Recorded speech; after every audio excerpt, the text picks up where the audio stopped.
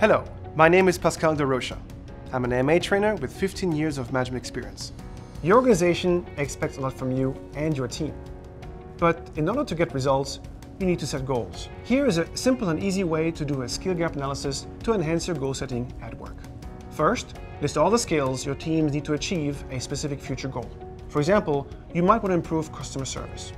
So one of your goals might be to improve business conversation skills.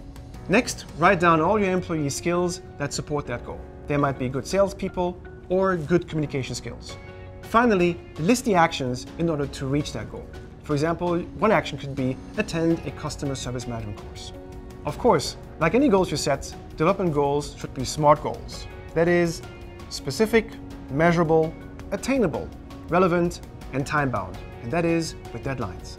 Your workplace needs results, and your team needs the best skills to achieve them. So do a skill gap analysis for goal setting once or twice a year and keep your business strong.